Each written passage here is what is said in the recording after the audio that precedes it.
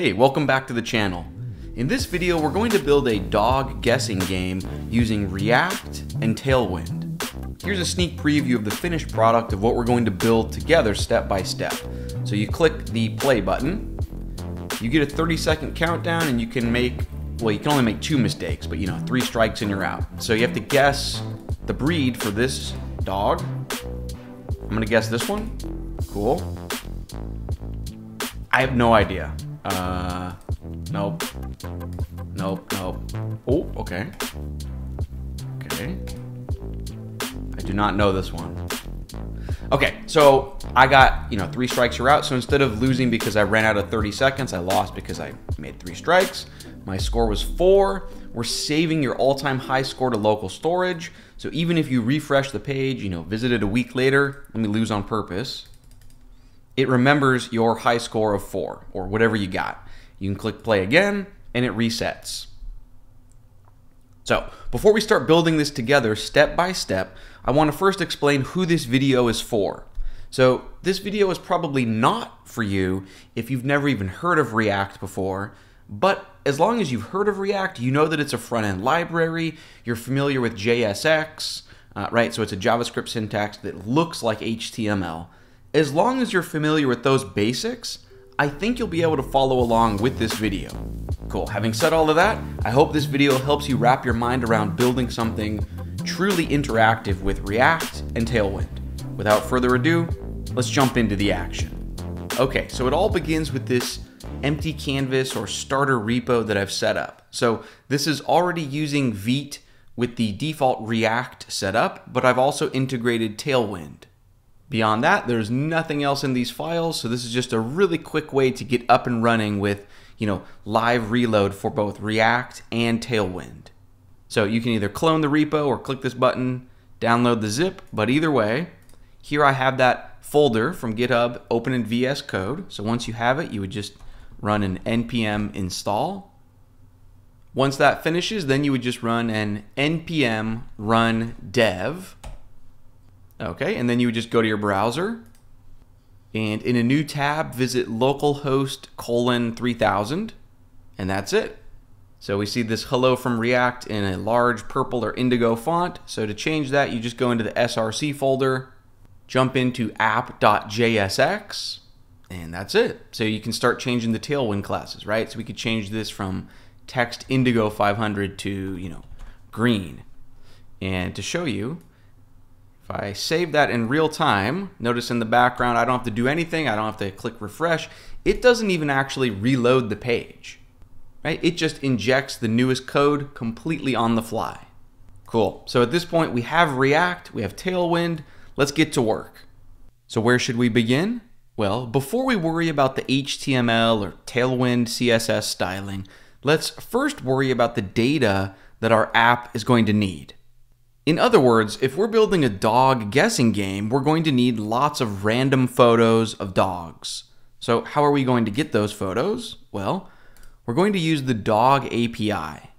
So here's the address for the dog API I'm using. This website offers lots of different endpoints. So for example, this endpoint will give you just 1 image at random. But if we're building a guessing game where it shows you 4 images and you have to guess the correct one, and potentially you're going to be seeing a new question like that every couple of seconds, we're going to need a lot of images, so not just 1 at a time.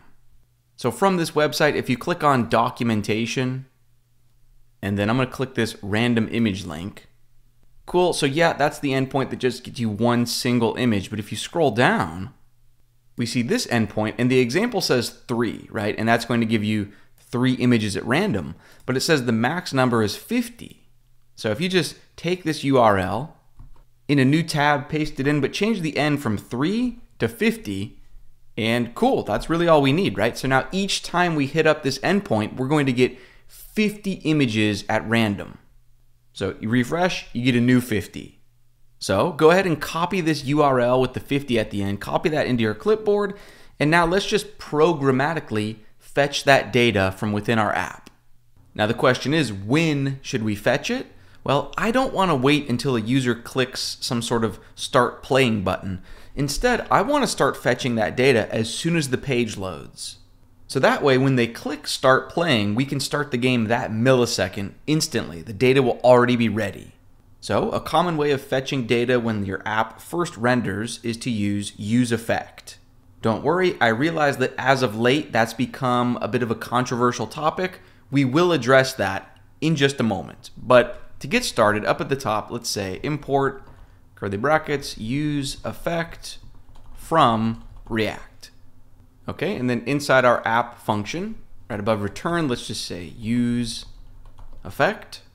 A comma B. For the B, it would just be an empty array, right? We want to load this just the first time the app renders.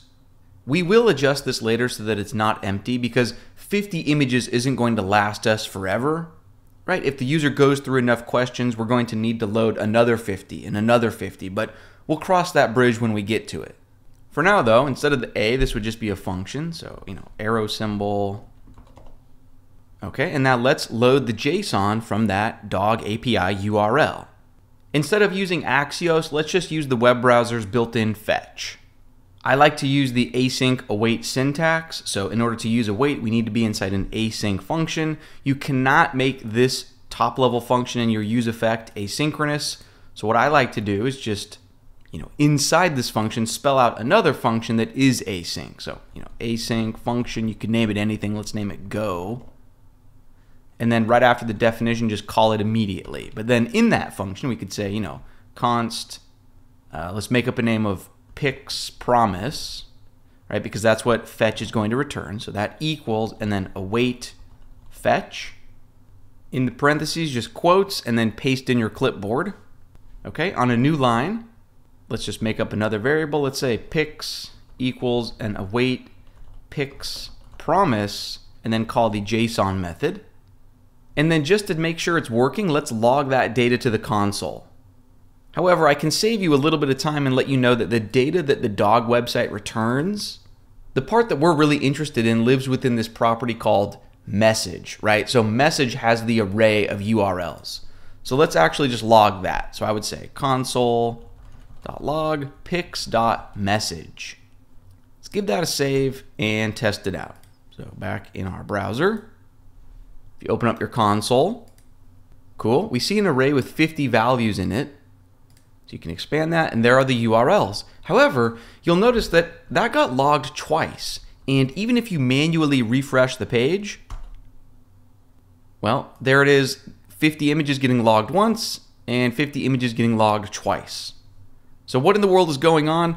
Well, this is why a few moments ago I said that using useEffect has become a bit controversial as of late. So let's talk about that. Well, first of all, before we get into it, you'll only see this doubling up of your useEffect if you're using strict mode in React and you're in development instead of production mode. So let me explain. If you go into the source folder and you go into main.jsx, so this boilerplate code down here that we didn't write, you can see it's rendering our app component, but notice it's wrapped inside of strict mode. So for example, if you removed this wrapper of strict mode, you wouldn't see your useEffect getting called twice. It would just be getting called once like you would expect. Also, if you actually built and distributed your React app, it would be in production mode instead of development mode. And again, in production mode, you would never see the doubling up of useEffect. So you're only going to see it in strict mode in development, which means it's really just for our own debugging purposes. It's really just to make sure that we're building robust, well thought out applications. So let's talk about why in the world is it doubling up our useEffect.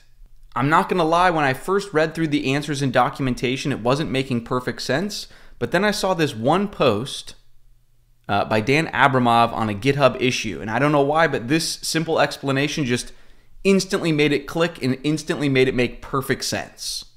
So what's going on in strict mode? Well, it mounts your component, but then almost immediately it unmounts it and then remounts it. Now, why in the world would it do that? Well, it's a debugging tool to make sure that our apps can handle a potential race condition. So imagine you had a single page application with a router and a user is on page A and then they navigate away to page B and then super quickly navigate back to page A. And imagine each one of those pages has to perform its own fetch to request some data. But a fetch doesn't happen instantly, right? That can take up to a second or two.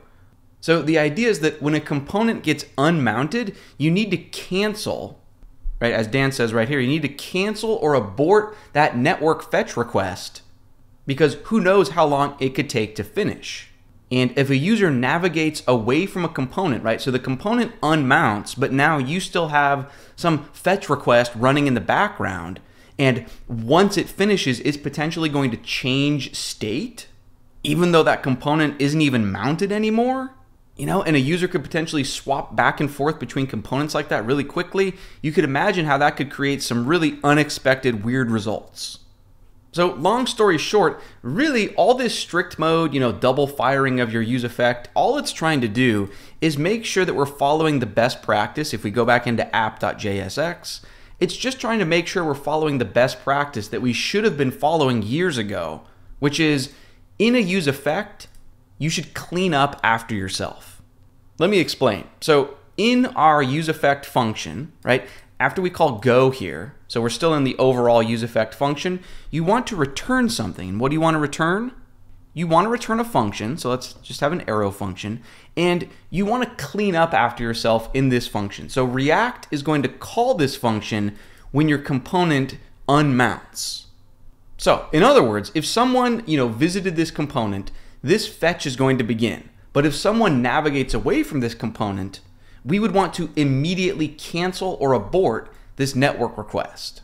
And more importantly, not just the network request itself, we would also want to cancel or abort any state changes that we were making that depended on this, right? So we were waiting for this to finish. Once it actually finishes, were we going to modify state?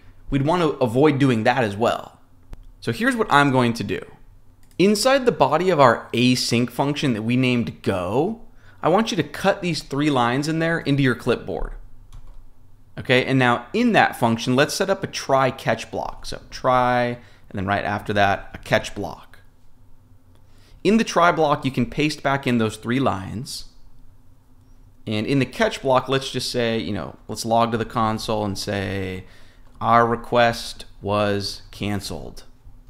Cool. Now in our cleanup function that's going to get called when this component unmounts, we would just want to cancel this network request, which is going to cause an error. So then anything that was going to await below that line, this code just won't even run, and then our catch will be executed. So how do you cancel or abort a fetch request? Well, check this out. Maybe right above our async function definition, so right about here, I'm just going to say const and just make up a name. Let's call it, request controller equals a new instance, and then this, we don't get to make up the name. This is something in the web browser called abort controller parentheses. Okay, now we just want to use this when we're actually performing the fetch. So inside the fetch parentheses, after the quotes, just say comma, give it an object, give it something called signal, and have its value just be request controller dot signal. Now we've sort of identified this request, we can cancel it. So in our cleanup function, we would just say request controller dot abort. So we can save this. Back in the browser, just so our console is clean and easier to read, you can perform a manual refresh. And if we look at our console, perfect. We see our request was canceled, and then we just have the console getting logged once. So when we see our request was canceled, that just means, right, our catch block ran. So it means that anything that came in the try block after this fetch line will not have ran, meaning we wouldn't have accidentally changed state from a component that wasn't even rendered any longer. So all of that was just a long-winded way of saying, be sure to clean up after yourself in the cleanup function in a useEffect. Cool. So if we build our components in a robust way like this, where they can handle that race condition, and they can clean up after themselves, then we can rest assured that even with React's new concurrent mode, we're not going to encounter any weird bugs in our app. Now, I realize we spent a lot of time on this simple network request, but that's because a lot of people got really confused and even really upset about this useEffect, remounting strict mode feature. And some people even got so upset that they even started saying things like you shouldn't fetch data in a useEffect. And while there certainly is a correct argument to be made that useEffect is not the ideal or perfect place for fetching data if you compare it to like a state management tool or a fetching tool, a third-party tool. The fact remains that if you don't want to use a third-party tool, you just want to use React itself, then yes, useEffect is still the correct place to fetch data. And you don't have to take my word for that. You can look at the current React documentation, right, for the useEffect hook. The very first, literally the first example they give for using useEffect is data fetching. And that's the current React documentation. If you look at the future or the beta upcoming React documentation, again, they're talking about, useEffect, the remounting feature, and how to fetch data. Well, look no further. So they're literally saying that that's a valid example, fetching data inside a useEffect. So I don't know. I saw some videos on YouTube. I'm not going to say they were clickbait necessarily, but I saw a lot of doom and gloom videos, people just saying, don't use useEffect for data fetching. Just causing a lot of panic and fear, which I didn't feel was valid. So if you want to use a third-party tool to fetch your data, to avoid waterfalling and all sorts of issues, yeah, that exists in complex apps, but for simple applications, I don't think you need to worry. You can continue to follow the official React documentation and use useEffect for data fetching. Cool, so the sky is not falling. Let's go ahead and move on. So at this point, we have our array of 50 dog images. So next, let's think about how we would create a question, right? A question is just, you show 4 dog images and the name of one breed, and you have to click on the correct photo. Now, in order for a question to make sense, that means there can only be one image of the correct breed, meaning there can't be any duplicate breeds, in a 4-dog question. Now, in order to make sure that you don't have any duplicates like that, there's a million different ways that you could program things. So you could just store all of the dog images in a giant array and then uniquely pick 4 at a time. But here's what I'm going to do. I'm just going to always select the first 4 images in the array, and then I'm just going to chop those off the array so that for the next time we're building a question, you can again just take the first 4 from the array. So in order for that simplistic approach to work and to make sure that there are no duplicates, I'm just going to filter the entire array of 50 images so that there are no duplicates. So that might shrink it down to, only like 36 images or, 39 or 40 images. I'm fine with that. Okay, so step 1, I want to filter the duplicates out of the list. Step 2, I want to make sure that the number of URLs we end up with is a multiple of 4. Right, because we're showing 4 dogs per question, so I want it to end in a multiple of 4 so that there's not like one left over, because then an image from the first request could be duplicated in the second request, and you might get an awkward situation where, there's 2 poodles in the same question. So let's make those 2 things happen. Right, we've got this array of 50 images. We want to filter out the duplicates and shave it off so that it ends in a multiple of 4. To stay organized, let's create a totally separate function for that behavior. So literally, we don't even need to have this function inside of our component function. So way up here, even outside of our component, we could just say function and make up a name. Maybe let's call it, only unique species, parentheses, curly brackets. And then the idea is that this function would return an array.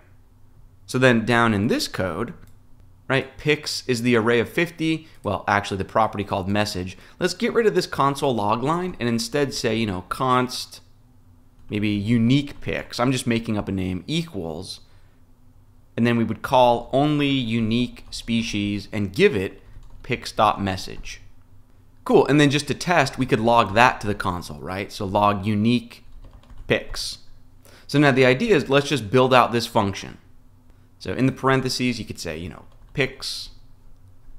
And now the idea is we want to filter out any duplicates and then have it be a multiple of 4 and then just return that array.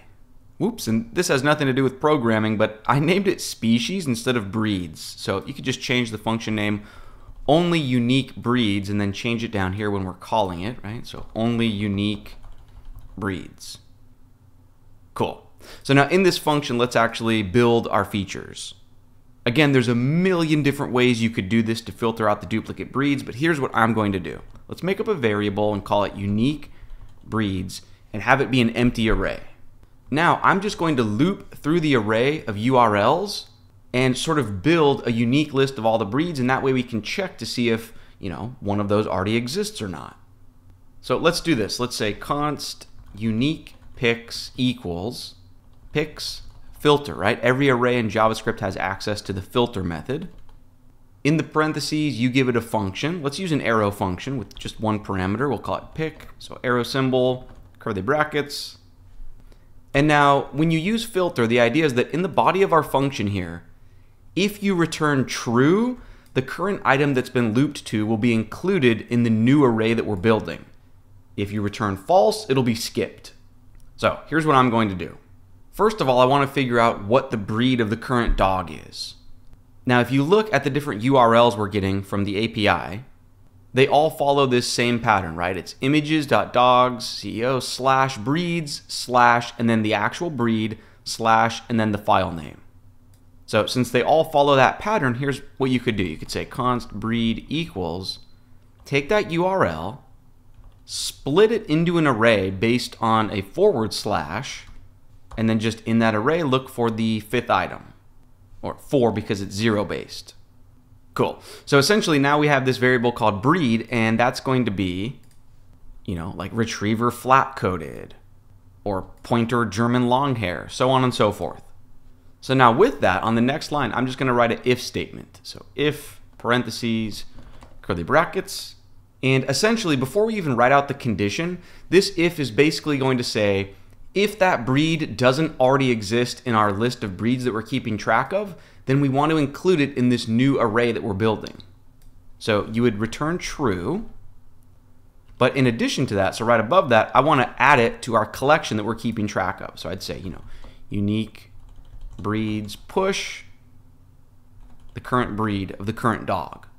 Okay, and then for the actual condition, well, I would say let's begin with our unique breeds array and use the includes method. So does it include the current breed for the current dog? And then I would just check for the opposite of that with an exclamation. So only if the current dog does not already exist in the array. And then I'll actually tack on another condition, and I'm going to say I don't want to include the image if it includes a space in the file name. Because I don't want to have to bother, converting the space into %20 because browsers get confused. And the URL will look broken for most web browsers. So I'm just going to say, only if not pic includes an empty space. Cool. So that filters out any duplicates.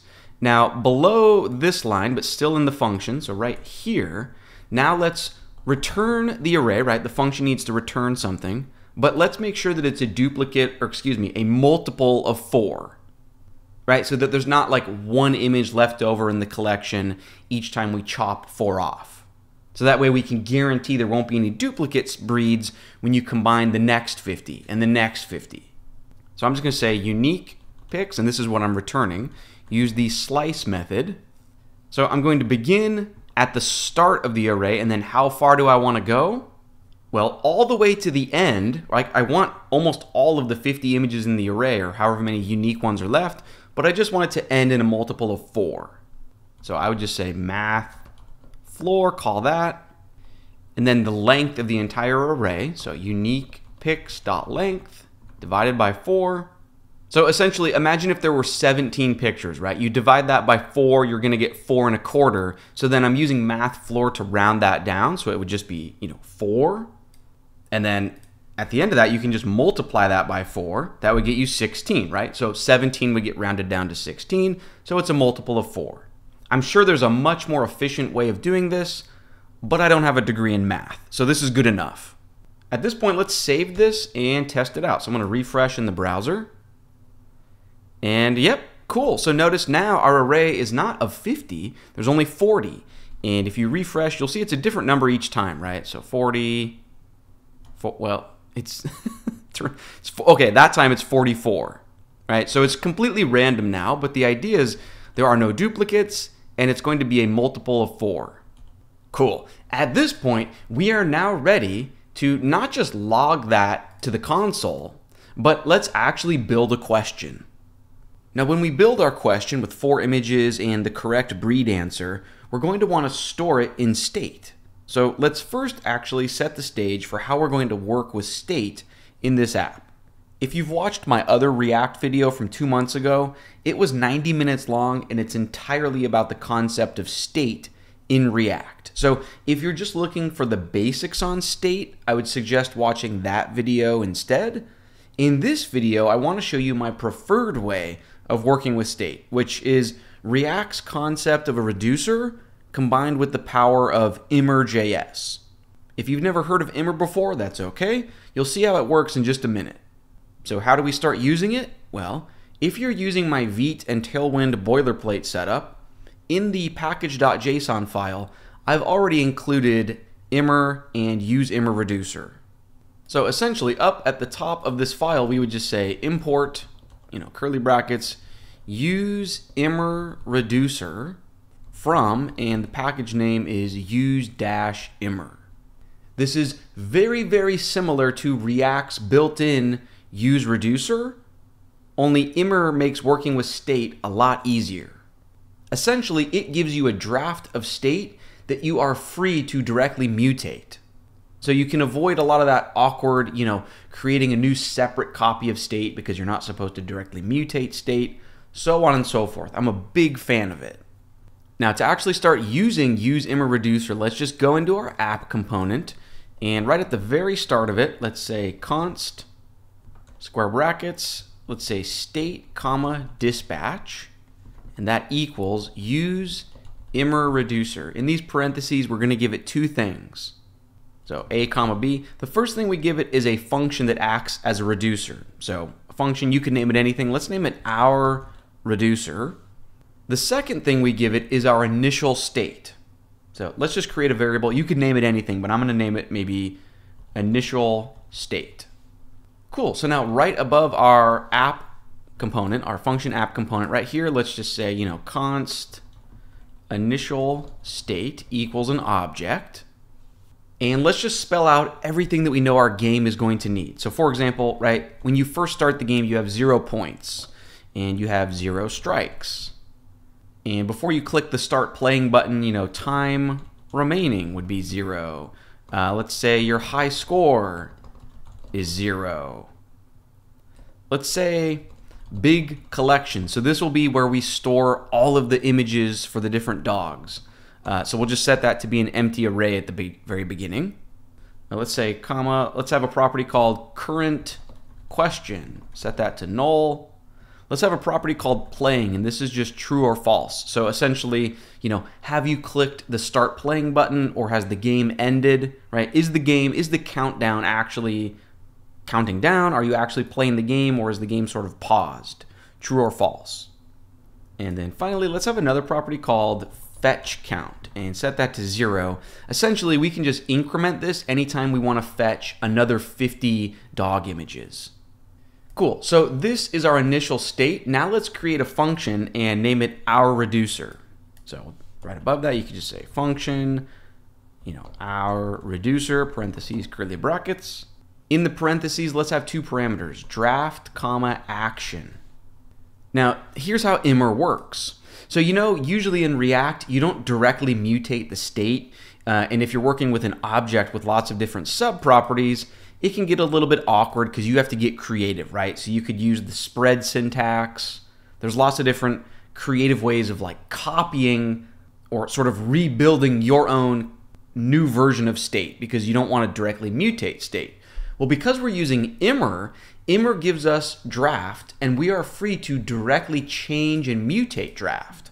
I'm a big fan of this because I feel like it really reduces the amount of code and respelling out every little detail that we need to do. So for our first example, let's do this. Remember down here when we're fetching the images and then we have our function that's going to filter out the duplicates? Instead of logging that to the console, let's actually save that into state. So remember in our state, we have this property called big collection. So let's add all those unique dog images into this array. So here's how you would do that. In our reducer, you spell out different action types. So you start in the reducer with a switch, parentheses, curly brackets. The thing that we're switching based on is action.type. So the idea is that our application will dispatch different types of actions, and then we just spell out the details for each different type here. So I'm totally making this up, but let's add a case for a name of add to collection. This could have been anything. There's nothing special about this name, but then just colon.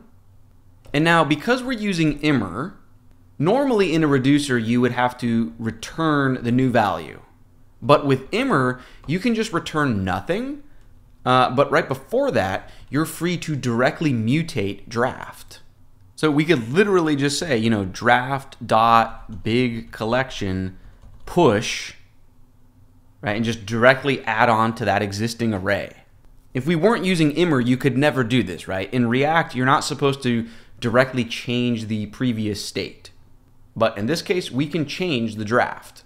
And then we don't have to return it. Draft will just be used automatically. So in these push parentheses, it would just be action.value. And now let me show you how you actually trigger or use this reducer. So if we scroll down to the code where we were actually fetching that data around line 45, right? Instead of logging that to the console, you can get rid of that line. We would instead say dispatch. We're calling dispatch, right? That exists from this line of code when we set up use Immer Reducer.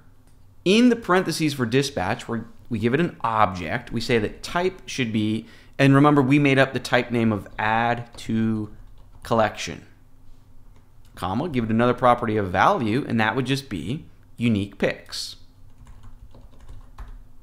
This may seem like a lot of work for just this first example of using dispatch, but essentially the larger your application and the more complex your application is, the more value you're going to get out of this dispatch setup. Because now, throughout our entire application, we don't have to worry about the details of how state is getting changed. We can just dispatch an action, and all of the logic can live inside our reducer. And even just for a simple dog guessing game like this, this is really nice. All of the game's, you know, business logic, all of the details of how state should change, all of that can live in this one unified place. Now, just to make sure that everything so far is working, why don't we add a button into our actual interface that says, you know, dump state to console, just so you can see the full state object in your console whenever you want to. So maybe, for example, down at the bottom in the JSX that we're returning, you can get rid of the heading level 1, and let's just have, you know, a button that says log state to console. And then when you click the button, let's have an on click equals curly brackets. Just have an arrow function and just say console.log state. So give that a save. You can refresh. So you see the console doesn't have anything, but as soon as we click on that, check the console. Awesome. So points 0, strikes 0, high score, everything's 0, but big collection has an array with 40 items in it. Perfect. So our setup is working. Now we can actually start to build the game, right? We've got our data. We've got the way that we want to work with state set up and running. Now we can truly get to work. So why don't we begin by adding a button here that says play or start playing. So here's what I would do. In our JSX, you can totally leave that button that we just added in place, but because I want our design to look good, I'm actually going to get rid of it because I want to vertically center the start playing button. So I would start with a paragraph. Inside the paragraph, let's have a button that just says play. And let's make the button look nice. So I would say class name equals, let's make the text white. Let's make the background a gradient. So I'd say BG gradient to bottom. So we're starting from the top color. Let's say from indigo 500 and then a space to indigo 600. Say px-4, so that's horizontal padding. Let's give it some vertical padding. Let's make it rounded. Let's bump up the text size a little bit, so text-2xl, and let's make it bold. And then to position the button on the wrapper paragraph, I would say class name equals quotes, text center, fixed position, say top 0, bottom 0, left 0, right 0, flex, justify center, items center. So essentially, I'm just making sure that the wrapper paragraph takes up the full, vertical and horizontal space. And then I'm telling it to center any of its content. So let's give that a save and see what it looks like visually. Perfect. Now, when you actually click the button, let's tell it to start playing the game. So here's how dispatch works. I don't want to have to worry about how state should change in my JSX, and I don't even want to worry about how state should change in my event handler. I want all of that to live in my reducer. So here's what we're going to do. On the button, I'm just going to add onClick equals curly brackets, give it an arrow function, and we're just going to call dispatch. All we're going to do is say type should be start playing. That's it. So now in our reducer, we just go spell out an action with this matching name, and that's where we can really think about how state should change. So remember this name, start playing. Let's go back up into our reducer. Here it is. And we would just add a case. So, just a new case for start playing, colon. And for example, go ahead and return, but right above return, let's say, the time remaining should be set to 30 seconds, right? Each time you play the game, you get 30 seconds. So draft.time remaining equals 30. Let's sort of reset the game because maybe you're playing the game a second time. So each time you start playing, we'd want to set, your points back to 0, your strikes back to 0. Let's set draft.playing to equal true, right? You're actually playing the game now. The game has begun. And then here is the important part. So this is kind of tying everything together. Let's actually generate a question. So I would say draft.currentQuestion. And now you could spell out the logic for how a question should be created right here. But here's what I'm going to do. I'm just going to say that it should equal, and then call a function called generateQuestion. And now let's go create that function. And it can live inside our reducer, right? In JavaScript, you can have a function inside of a function. So literally after our switch, right? The switch ends here. So we're still in the reducer function. I'm just going to say function and name it generateQuestion, parentheses, curly brackets. And now the goal of this function is just to return something. So let's just return an object. And let's think about what a question should be. So first of all, there should be a property called species, right? And this should be a little bit of text. This shows the species that the user is supposed to click on the correct image for. So this would be, Labrador, poodle. So for now, we'll just leave that to quotes. Let's say comma. An answer should also have a property called photos. You can just set that to empty. We'll fill that in just a minute. And then finally, we'd want to have a property called answer. And again, just empty quotes. But this would be the correct image. Right, so is it the first out of the 4 images that's the correct answer? Is it the third image out of the 4 that's the correct answer? You get the idea. If that doesn't make sense, once we actually fill in these values, I think it'll be clear. Okay, so first of all, before we return anything, but inside this function, let's generate a random number from 0 to 3. Right, so we're just saying, like, of the 4 images, which one should be considered the correct image? So I'll make a variable. I'll name it temp random. I'm just making that up, and I'd say math floor.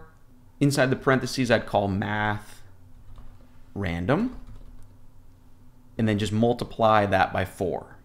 So math.random will give us a value that could be anywhere from 0 up to like 0.99. So it can't be 1, but it could be 0.999 or whatever.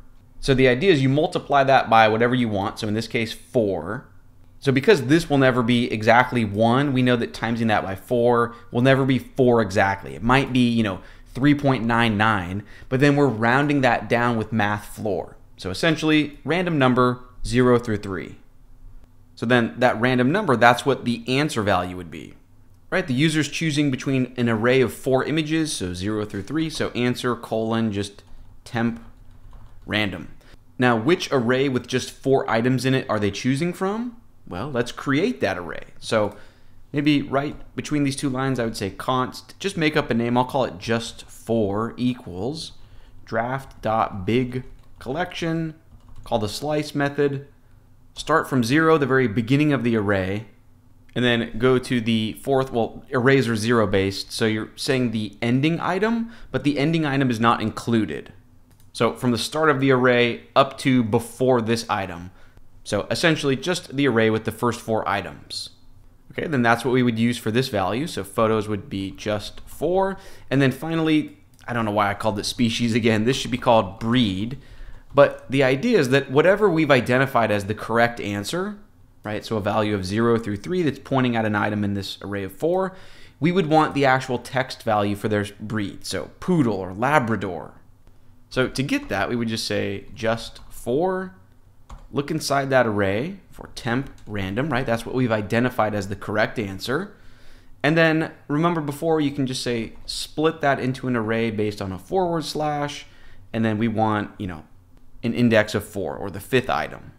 Cool. Now also, every time we generate a question, we would want to remove the first 4 items in the array, right? Because the next time we generate a question, we want a new 4, the new first 4 in the old array.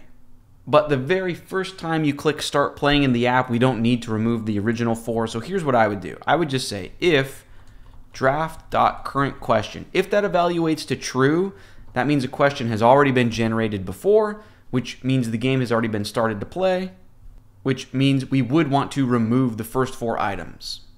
So essentially, every time you answer a question or you start a new game, this should run. But when the app first loads up and generates a question for the very first time, we don't need to shave off those first 4 items. So I would just say draft.bigCollection equals draft.bigCollection slice start with the index of 4 and then just go all the way to the end of the array. So essentially, we're just chopping off the first 4 items.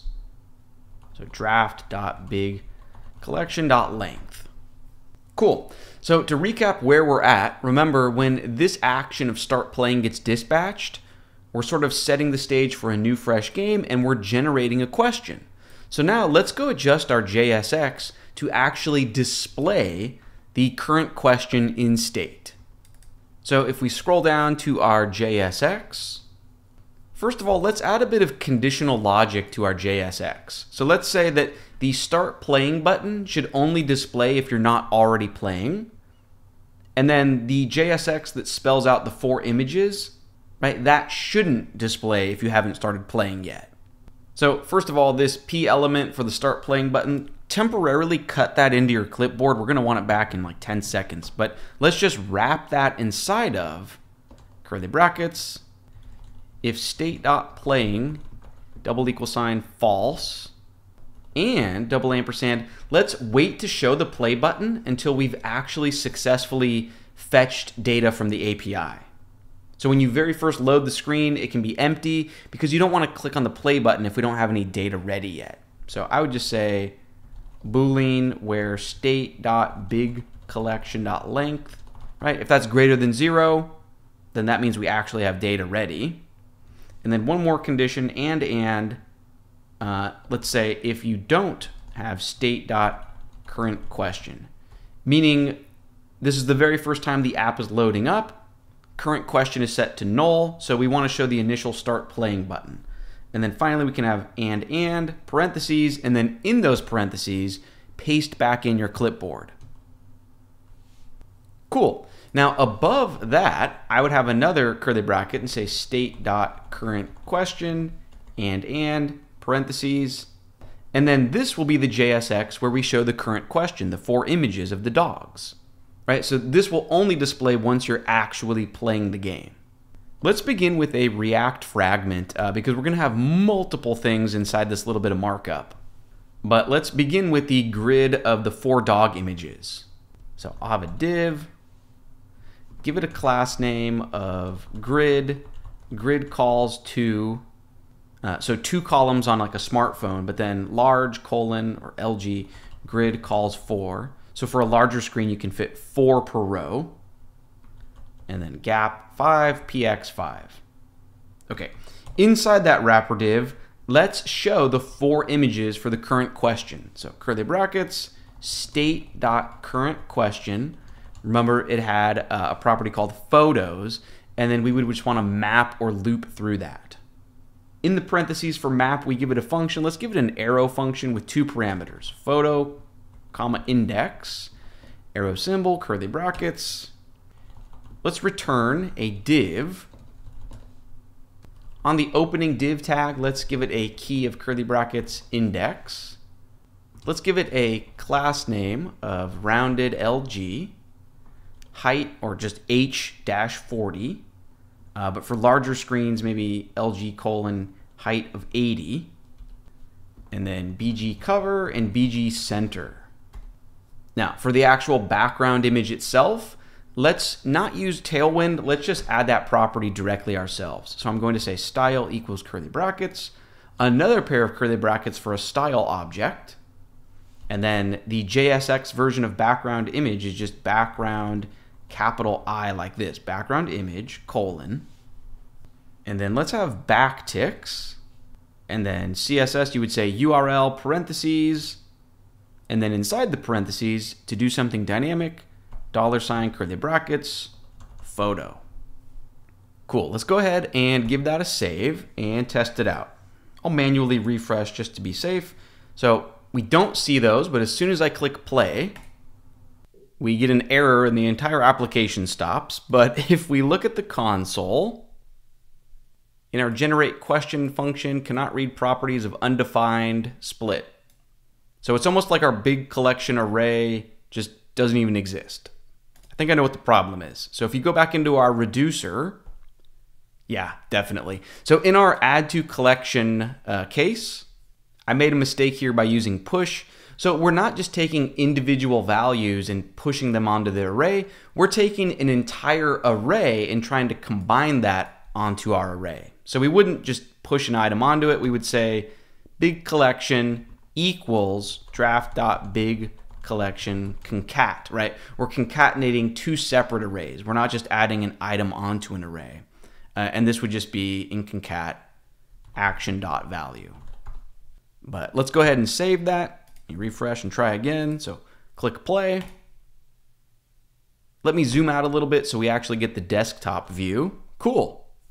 So now, in addition to just the grid of images, let's show the breed, in the big headline text above the images.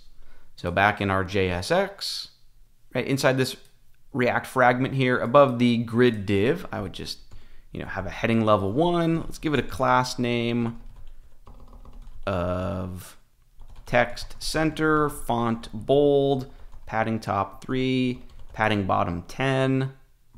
Break all, text 4XL, but if the screen is at least medium or larger, so MD colon text 7XL, cool. And then in the actual, for the actual content, it would just be curly brackets, state dot current question dot species.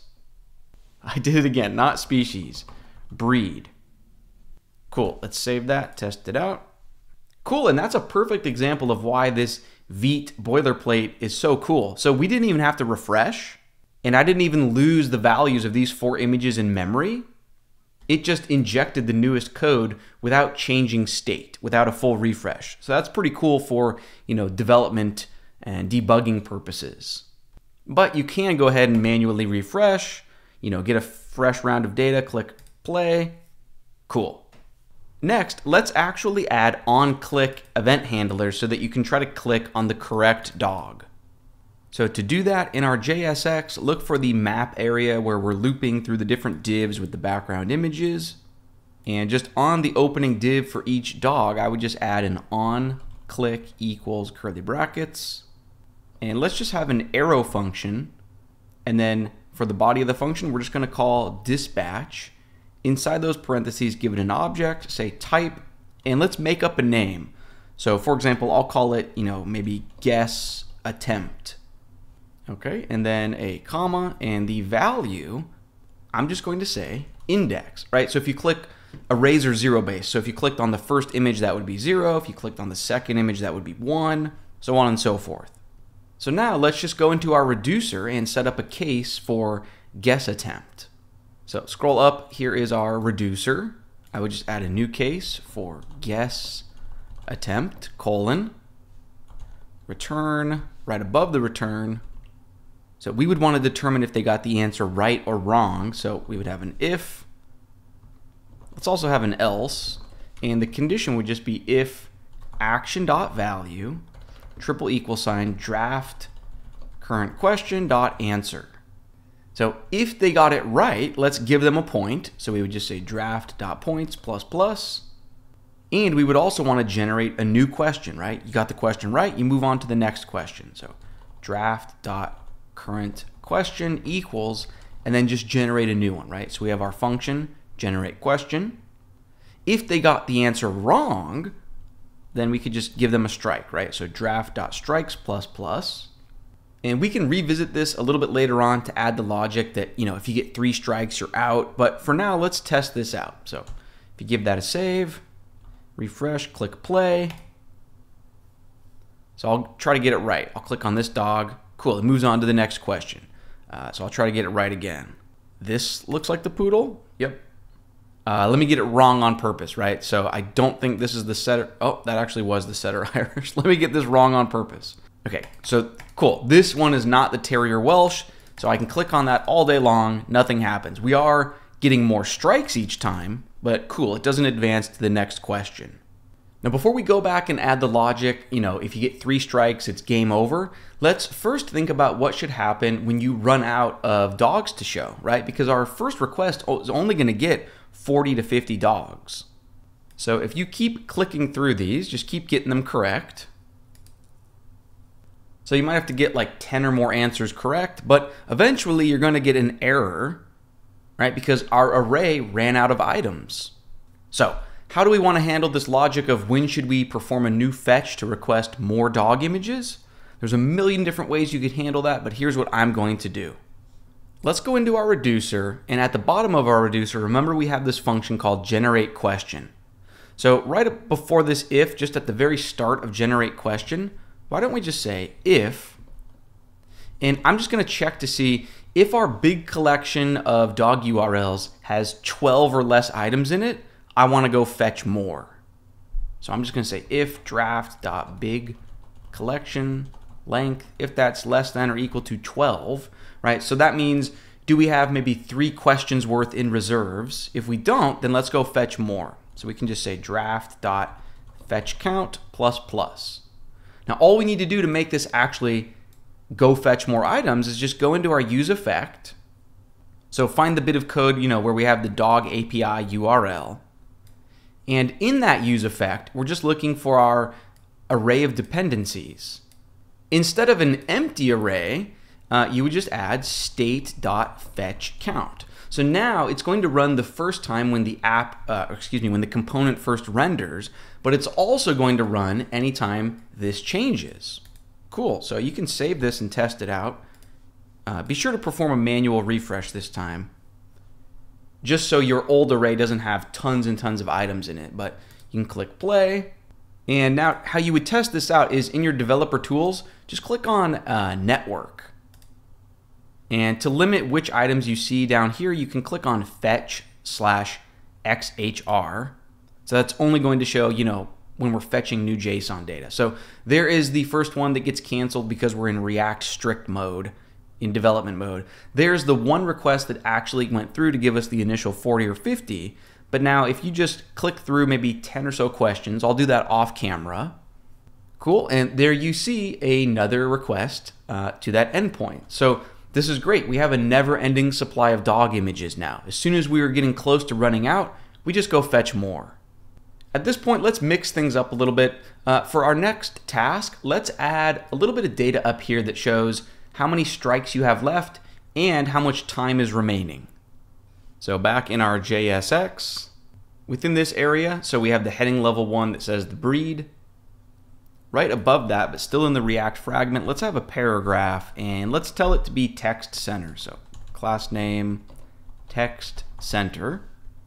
And let's start with the time remaining. So I'm going to have a span, and let me give it a class name of text zinc 400, so that's a shade of gray. And I'll give it a little bit of margin on the right.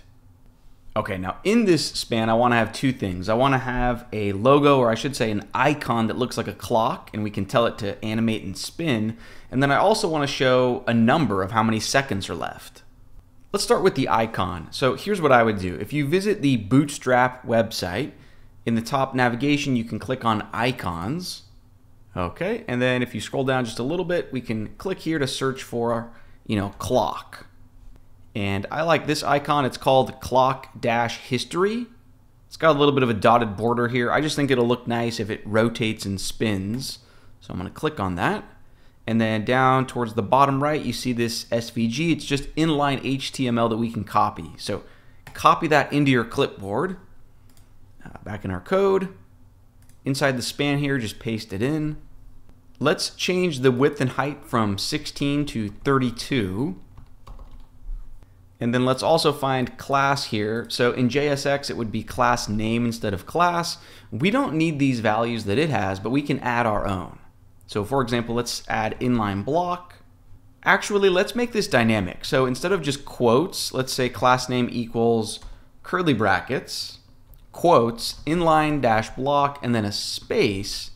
After the quotes, I want to dynamically add something on. So what I'm doing here is I want to tell the clock to spin, like rotate clockwise, if the game is actively being played. But if the game's not being played, right, like if you're on the game over screen, then we don't need the icon to keep spinning.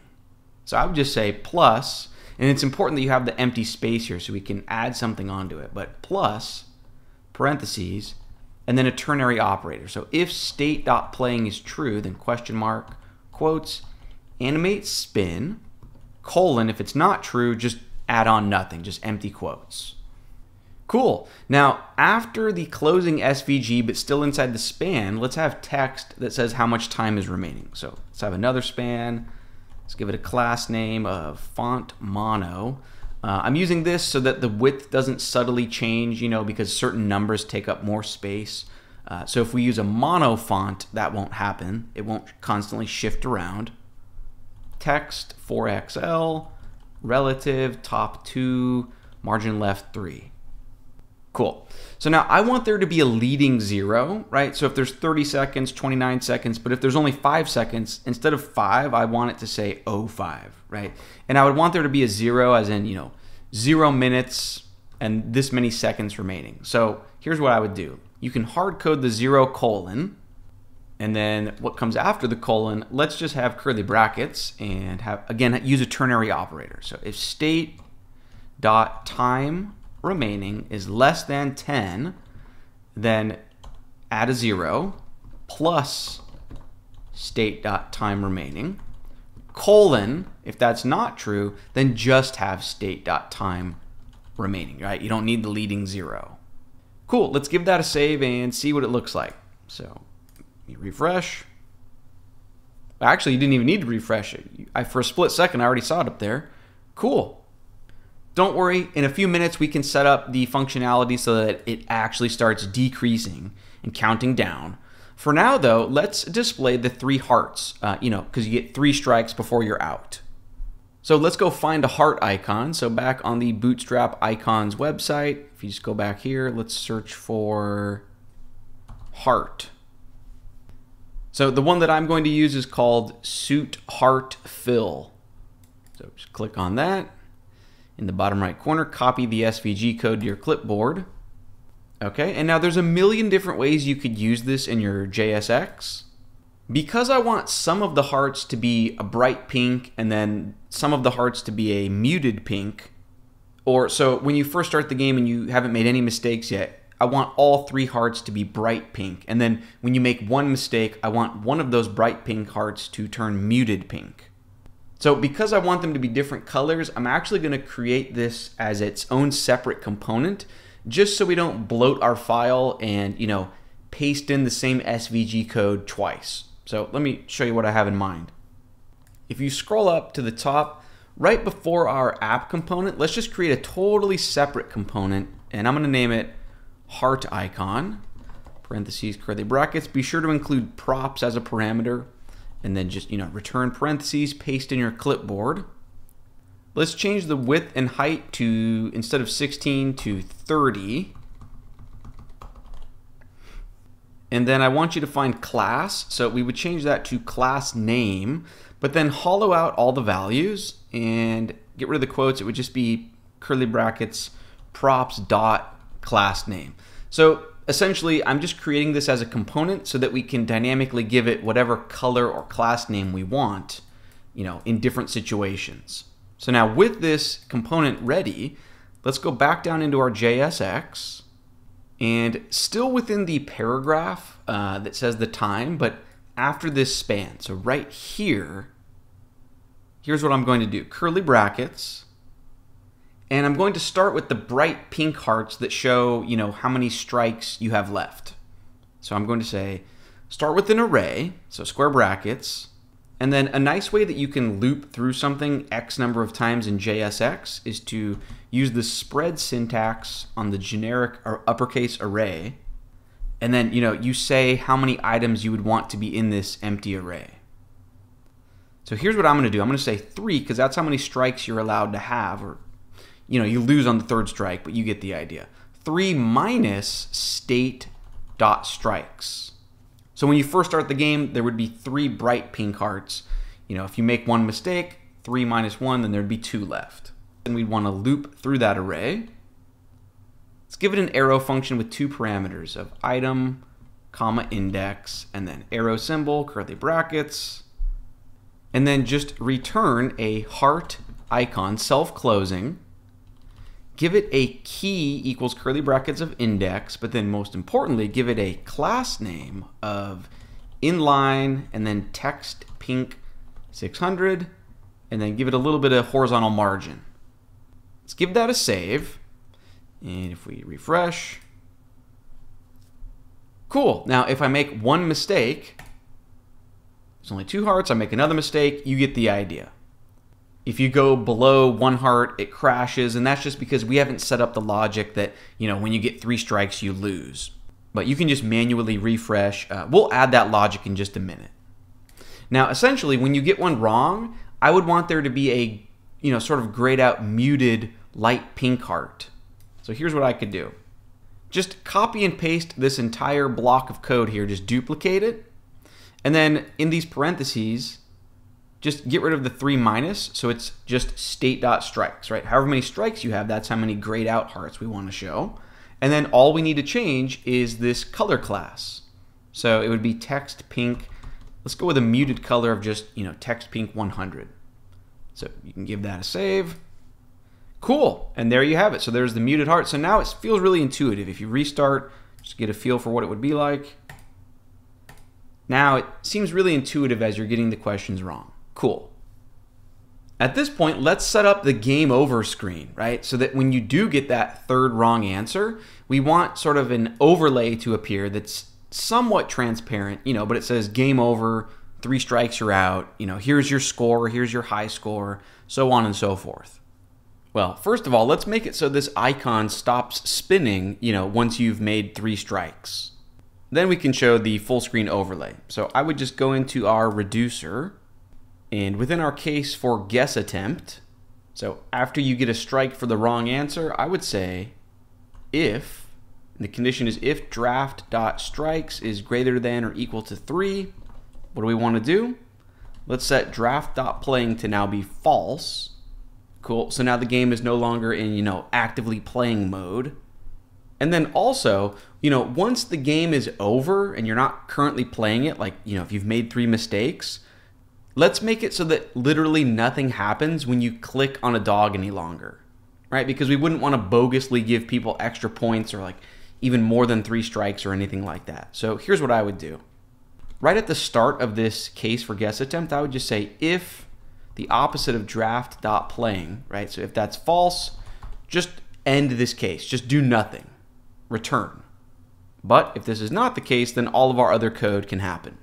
Cool, so you can test that out. We give that a save, give it a refresh so you get a fresh 3 strikes.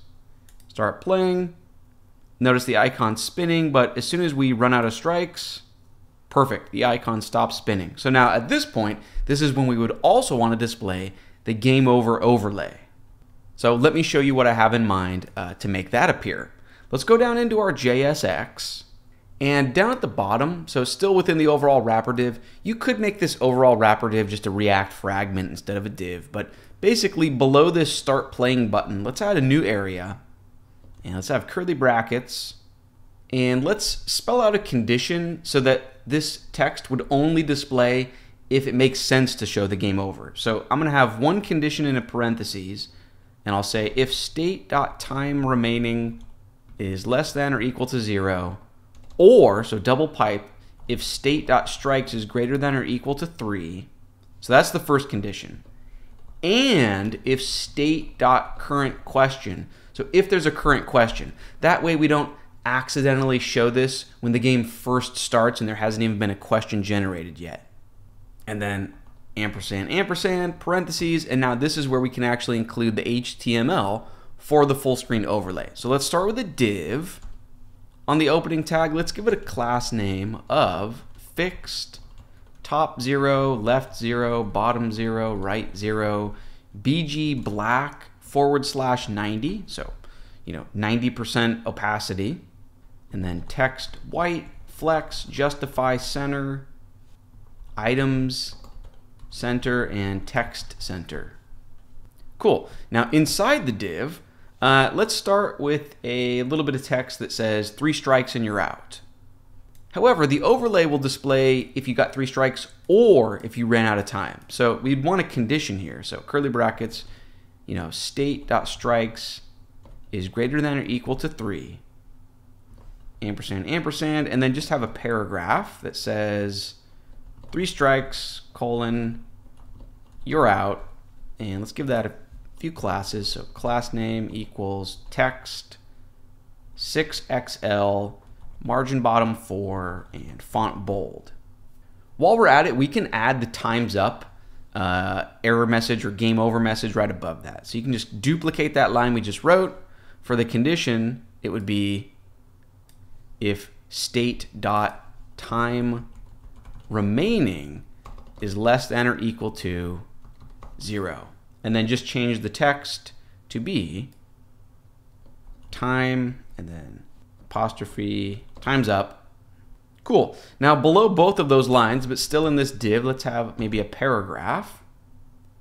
And let's have it say your score, and then I want there to be a space, and then we can have like a star icon and the number of points you earned.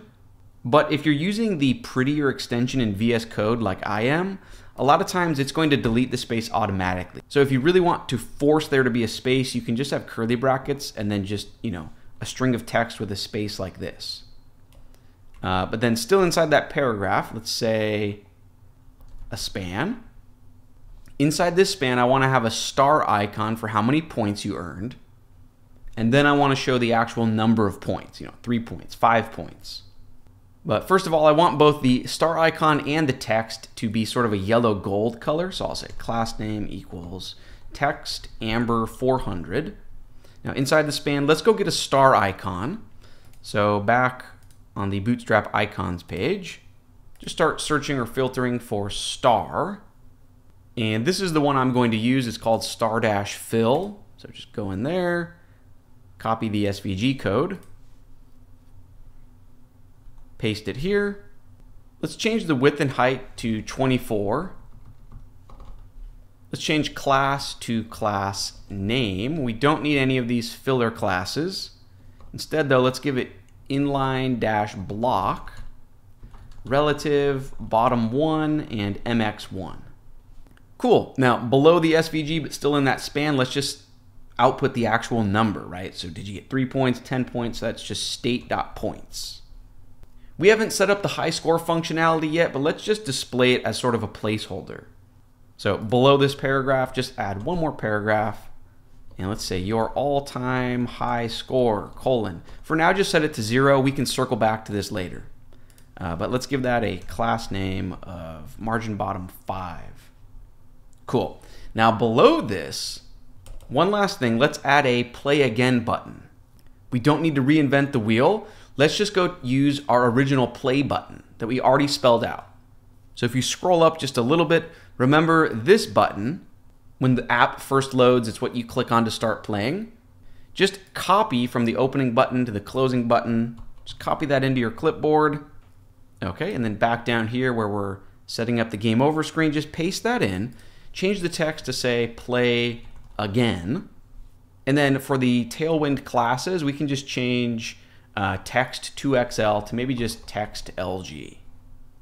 Let's give this a save and see what it looks like. So, whoops, it definitely shouldn't look like this, right? We don't want it all on one line. So we're clearly missing a wrapper div that's going to make my flex layout work.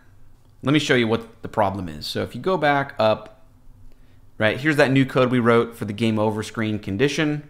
So here's the overall wrapper div with the semi-transparent black background, and it's using Flexbox. So we would just need sort of an inner wrapper div inside of this so that all of these different elements are sort of grouped, right, instead of being treated as direct children. So here's what you would do.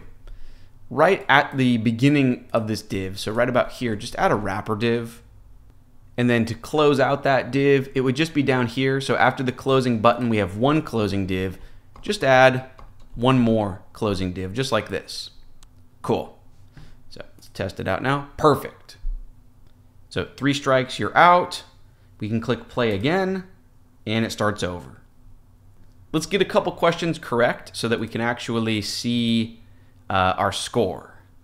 Cool. So I got 3 right. Your score. We got see the star icon and then the number 3.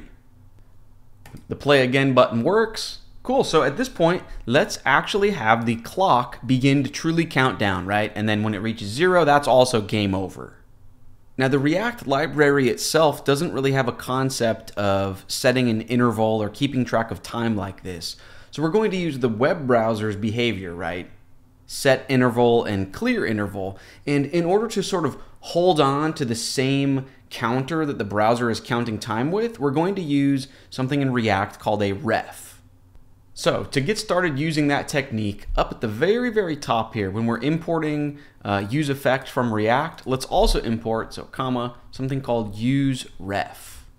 Okay, now let's find where our app component first begins. So for me, it's around line 76, right? Our function called app. And right at the start of it, let's say const. I'm just making up a name of timer. There's nothing special about this name, but set that to equal useRef. And let's just give it a starter value of null. Cool. With this now, let's set up a completely new separate useEffect. So right above this useEffect, I'm going to create a brand new one. useEffect, A comma B. Instead of the B placeholder, we have our dependency array, and we just need to watch for state.playing. Instead of the A placeholder, let's give it a function. So arrow, parentheses, arrow symbol, curly brackets. Okay, so first of all, I want to wrap the entire thing in an if statement here. And the condition is only if state.playing is currently true. Now inside of there, I want to begin an interval so that every 1,000 milliseconds, right, every 1 second, I want to decrease this amount of time remaining, right? So 29, 28, 27. But I want to create it in a way where we can cancel it or clear it. So here's what I'm going to do. I'm going to say timer, right? That's our ref. Timer.current. I'm not making up this name of current. This is just the standard React way of actually using your ref. But we're going to set that to equal and just use the web browser's set interval. You give that 2 things. The second value is the number of milliseconds you want to wait. And then this first thing is a function that's going to run every 1,000 milliseconds, right? So we would give this an arrow function. And every 1 second, let's just dispatch something to our reducer, right? So dispatch, say type, and let's make up a case name or an action name. Let's call it decrease time. Now below these 3 set interval lines, but still in our if block, because we're in a useEffect, let's be sure to clean up after ourselves. So you just return a function, a cleanup function, so arrow symbol. And in our cleanup function, we would just want to clear this interval, right? So the browser stops holding on to that and stops trying to run the function every second. So you would just say, you know, the browser has a function called clear interval. Which one do you want to clear? Ours is called timer.current. Now, just for your own understanding, what you could also do is say, console.log interval cleared from cleanup. And then to also prove to yourself that we're not recreating this interval every single second, you could have, a console.log right here. And you could say console.log interval created. Essentially, how this works is this function in useEffect is only going to run when state.playing changes. So once we count down from 30, 29, 28, 27, all the way down to 0, up in our reducer, we can set playing to false, and that would trigger this useEffect to run again. Only React, before it calls the same useEffect again, it's going to call the previous version's cleanup function, right? So in other words, it's going to call our cleanup function in preparation for running this again when it's false. In other words, our interval will be successfully cleared, so we won't just continue to run this infinitely. I realize that was super confusing, but let's go into our reducer and create an action type for decrease time, and then I think it'll start to make sense. So just find our reducer. Let's add a new case. So case for decrease time, colon, return. On the line above the return, I would just say if, and let's also have an else block. For the condition check, I would just say if draft.time remaining is less than or equal to 0. So if that's true, then I want to tell the game to stop playing, right? So draft.playing equals false. We're not actively playing any longer, or freeze the time. If this is not true, that means we want to go ahead and subtract a second from time remaining. So it would just be draft.time remaining minus minus. Let's give this a save and test it out. So I'm actually going to refresh, click play. Cool, so you can see it's actually counting down. Through the magic of video editing, I'll fast forward. Let's see what happens when it hits 0. Perfect, so as soon as it hit 0, it stopped counting, right? It didn't go to -1, -2, and our game over screen appeared. Let's try this again. Let's make sure that if you get 3 strikes, it stops. So like if I get this wrong at 24 seconds, perfect. We get 3 strikes, we're out. The clock froze at 24, but if we click play again, it resets. Awesome. At this point, let's make sure that we're preloading the images. So for example, let me get one right here. Notice how the images weren't immediately ready. So I think it would be nice if anytime we're on a question, let's just start preloading the image URLs for the next 2 questions ahead of time. So, we don't need to waste people's bandwidth and load 5 or 10 questions in advance. But I think even just 2 questions in advance is a nice happy medium. So that way, the millisecond they click on to the next game or the next question, the images are ready. To make this happen, I'm just going to set up one more useEffect that watches our big collection array of images for changes. So for example, above this useEffect, let's just set up another brand new separate useEffect, A, B. This time the dependency array can just be state.bigCollection. The A would be a function, so parentheses, arrow symbol. Now, I don't want this to run the very first millisecond our component renders before we've even completed the AJAX trip to fetch the JSON. So I'm going to start with an if statement and say only if state.bigCollection.length, only if that evaluates to true. All right, so only if we actually have fetched our JSON data yet. But then what I want to do is maybe for the first 8 images in the array, I want to start preloading them. Right, so that should cover, the current question and the next question. So let's start with state.bigCollection, and let's run a slice. So I want to start at the beginning of the array, and I'll go until the 8th item, or I should say the 9th item, because arrays are 0-based, but this is not included. So in other words, this is saying the first 8 images, and then we'll run a for each on that array. Let's give it one parameter, arrow symbol.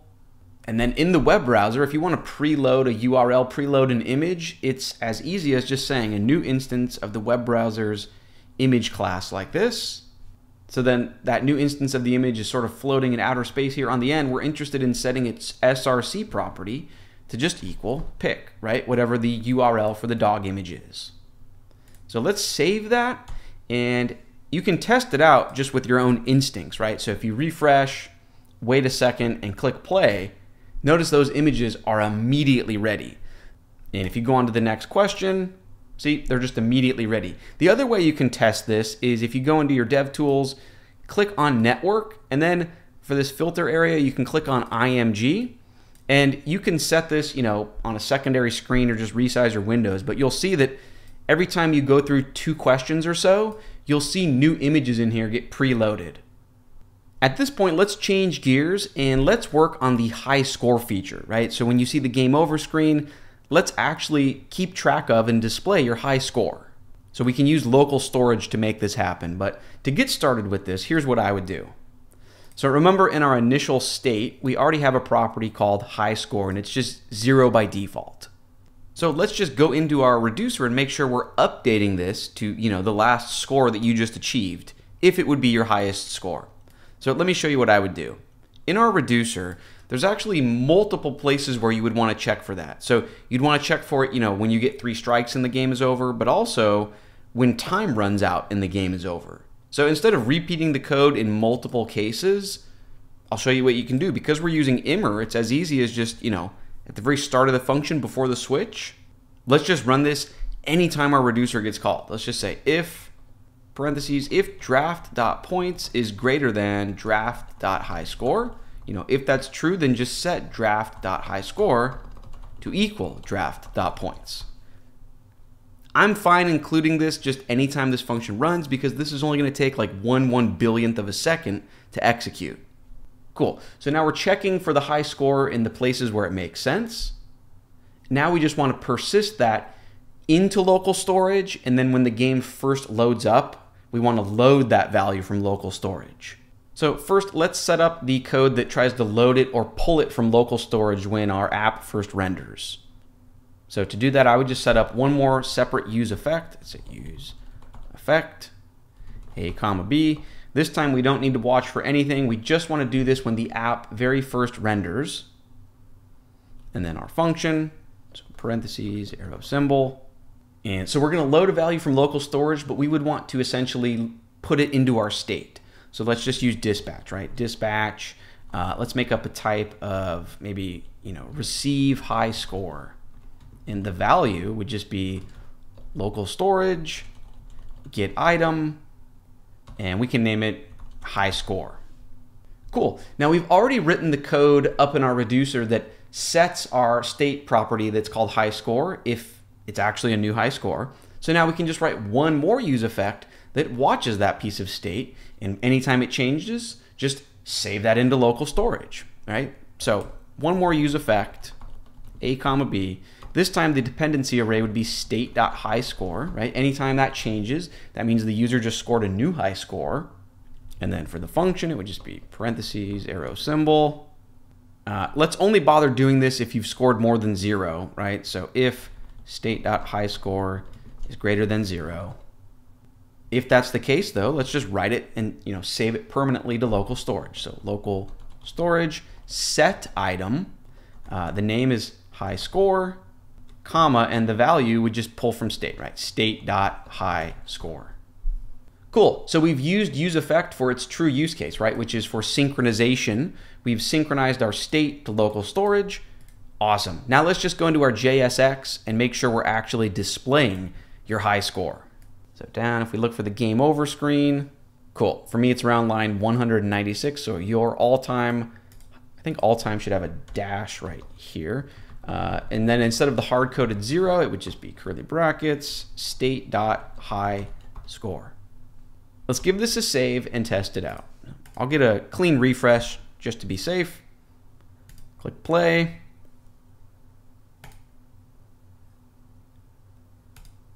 Let's see how many points I can get. Nope. Oh, I definitely don't know this one. Oh, I got lucky. No? I don't know this one. All right. So cool. So 7, your all-time high score is 7. Now actually refresh. to prove that that's coming from local storage, right? So we lost the browser's in-page memory, but if I end the game immediately, whoops, it is not working. So that should have said 7 right there. Let's troubleshoot what's going on.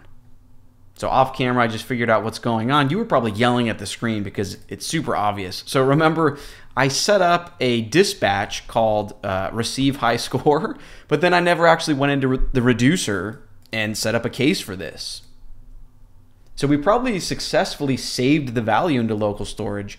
We just need to set this up so that we're actually loading it into state.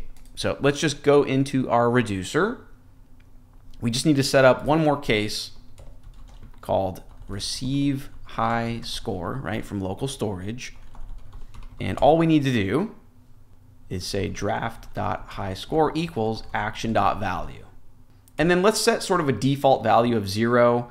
So that way, if it attempts to read local storage and nothing is there, it's not null, but it's just actually a numeric 0. So I would just say if, action.value is sort of undefined, then let's just set it to actually numeric 0. Let's give that a save. Awesome. So we didn't even need to refresh. This is another huge advantage of using Vite. It just injects the new code without losing your state. So there's the number I was hoping to see. High score of 7. You can really test it out, if you perform a hard refresh. And if I lose on purpose, perfect. High score of 7. And that actually was the last feature we need to build. So we've completed the game. That brings this lesson to a close. Really quick though, before the video ends, I want to show you how you could deploy this application. Because yes, this localhost 3000 is cool for local development and the instant inject of the new code, but what if you actually want to share this, on GitHub Pages or Netlify? All you would do is go into the command line, press Control-C to stop the dev task, and then instead of npm run dev, you can just do npm run build. That should only take a few seconds, and now you'll have this dist folder. So that contains the files that you would push up to GitHub Pages or Netlify.